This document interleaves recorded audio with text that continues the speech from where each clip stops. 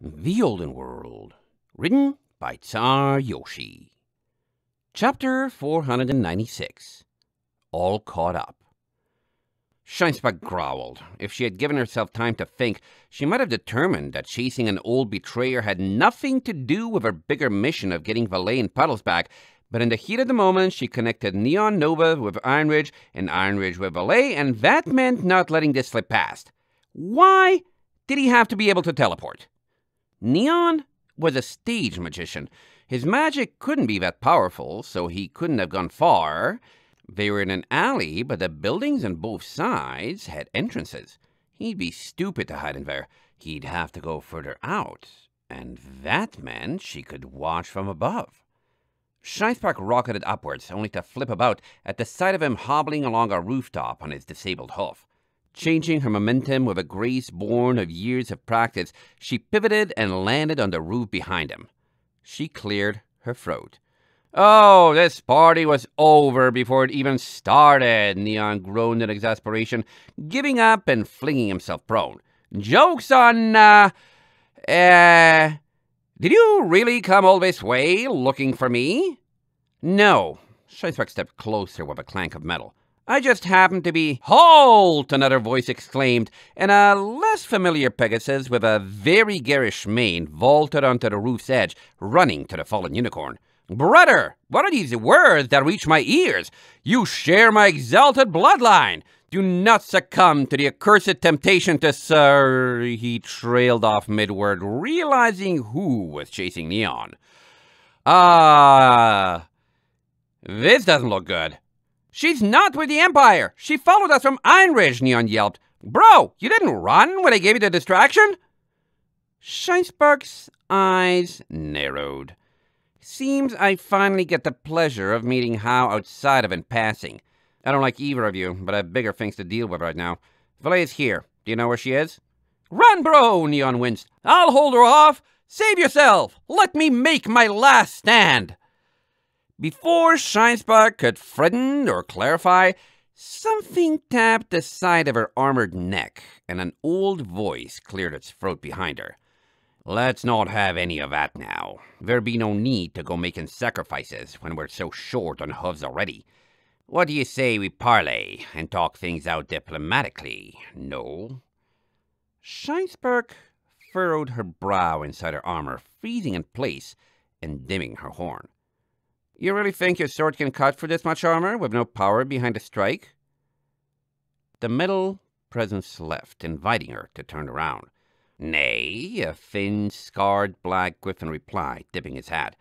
"But we'd be both happier if neither of us had to find out. It sounds as if you have some history with me crew now. Why don't we clear the air a little? Justice comes for every soul eventually." Shinespark consciously avoided turning in a circle. She already knew she was surrounded. How and Neon Nova at her back and this griffin in front of her, backed by a much younger, sprier griffiness who was nursing a talon and a large number of cuts. She didn't think there was anything they could do to her if she tried to flee, but she wasn't sure, and it wasn't a risk she could afford to take. "Crew?" she asked, looking back toward the two brothers. "You signed on as pirates when your mercenary work fell through?" She let out a dirty sigh. "Arr!" The captain sagged, his tricorn hat drooping along with his crest. "Firstly, you must not be from around these parts, else you'd know anyone who dresses this obviously has nothing to be fearing from the law. Secondly, that's the second time in a few measly hours I've been yelled at by a stranger for taking you two on with no questions asked. Why must good help be so hard to find these days?" "The second time, you say? Then you've ran into someone who knew them?" Shinespark gestured at How and Neon Nova with her telekinesis. "Let's pretend I could care less about all of you and just want to know who this someone was, and then we all happily go our separate ways. How's that sound?" How and Neon Nova both nodded empathically behind her, begging the captain and his stoic golden bodyguard to say yes. The captain frowned at them. "Ordinarily, I'd ask what ye plan to barter in exchange, but these days be difficult enough already. How are you with drinks, lass? This be a story you might want to be tipsy before hearing." Shinespark shook her head. If it sounds implausible, it's probably what I'm looking for. So ye say, the captain shrugged. I be sittin' in yonder tavern, drowning me woes in good honeymead, when all of a sudden 2 mayors waltz in and demand to join me crew. Barely look past their teenage years, both of them, and the one was a coward and the other didn't know how to stop blubbering at the slightest setback. One was a heathen, the other a normal pony. Whether they were lovers, heated rivals, partners in crime, or all three, be up to the sea. If that's so, romance don't be nearly as romantic as it once was. Then it turned out the one most eager to join us was a mage of some sort, and she handed Belinda here her tale and then some. It'd certainly be a relief to have them gone. Shinespark tensed. That description wasn't spot on, but she could more than see it applying to her targets. Was it Valet? She asked, turning and glaring at Howe and Neon Nova. The latter waved his working forelimb in self-defense, but Howe whistled.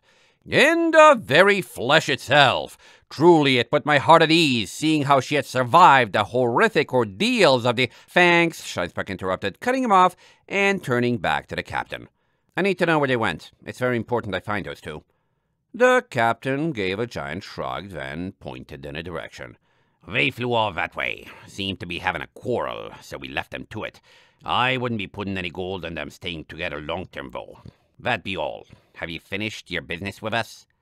Shinespark followed the Talon, inland and slightly to the south. Valet could fly, but Puddles couldn't, she hoped. I think that's everything, she decided, giving a slight bow. Thank you for your flash!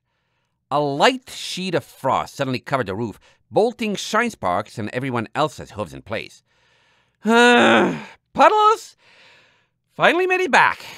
A chartreuse hoof reached over the edge, planted itself on the rooftop, and pulled up a panting, evilly grinning face. Hiya, pirates! Who's ready for more Puddles? The captain looked unamused. Belinda, the other griffin, looked furious. Neon Nova was only concerned with the cold on his hooves, and Howe tapped his wings, grinning apologetically. You really shouldn't have phrased it as a jinx. Puddles rolled over the edge and onto her back, panting hard and occasionally kicking her legs in the air. Cities are big, she complained, getting to her hooves once her chest slowed down and raising an eyebrow at Shinespark. Well, what do we have here? Hello, Shinespark greeted coolly, staying put in the armor. Her own horn was strong enough to teleport out if she wanted, and the armor's thermal insulation let her almost not feel the ice that was anchoring her hooves in place. If Puddles didn't know that, it was an advantage she wanted to hold secret as long as she could. Did you come to find me? Puddles asked, voice deepening and bordering on a chuckle. Yes! Oh, you did! That's wonderful. Who are you, the orange one? Not a whole lot of unicorns to go around. Are more coming? Say, we're going to have a whole party! Puddles, Shinespark said. Where's Valet? I'm not interested in you. Orange one? Howe murmured from the sidelines. What, my cute little Valet? Puddles made a snuggly face. Not here. Somewhere else. Somewhere I know, and you don't. Interested in me now? Shinespark gritted her teeth, but before she could act, there was a crash of shattering ice to her side. The captain was standing, a sword held in his tail that he had just used to cut his paws and talons free, and he stalked over to Puddles with a demeanor that said he had faced so much worse, she wasn't even worth being concerned. Well, yourself, lass, he countered, determined to make the conversation about him and not Shinespark. It seems you're back. Still be wantin' to take up sailing with me crew? Puddles licked her lips, predatory grin briefly disappearing behind a mask of beatific cheer. Sure thing, Mr. Griffin. Puddles wants to go that way. She tapped the ground, causing a sculpture to erupt of an ice hoof pointing out toward the water, and Belinda rolled her eyes. The captain sighed. First, I be Captain Golbez the Black, not Mr. Griffin. You best be remembering that. Second, are ye serious? Puddles sidled over to Shinespark. Yep. Arr! Golbez hung his head. Then kindly unhoof me crew, and we might as well be off. I be done with this poor town. Puddles winked, and the ice retracted around everyone but Shinespark. How and Neon Nova immediately bailed, while Belinda stuck around, keeping a very cross eye on the mare. "Hey, lady!" Puddles giggled, getting close enough to Shinespark to lift her visor and then standing face to face, her eyes peering directly into the slit. "Puddles is a pirate now. Want to try and catch me?" Shinespark narrowed her eyes in return. "If it's a choice between you and my friend, I know what I'm taking. Where's Valet?" "Hee! Puddles knows, and you don't." Puddles reached a hoof through, booping Shinespark between the eyes. Her voice dropped to glacial. "And you're going to follow me as soon as you break that ice, because I want an audience for what I'm going to do. The bigger, the better. Don't slack off now. Remember, you've got my cute valet to think of."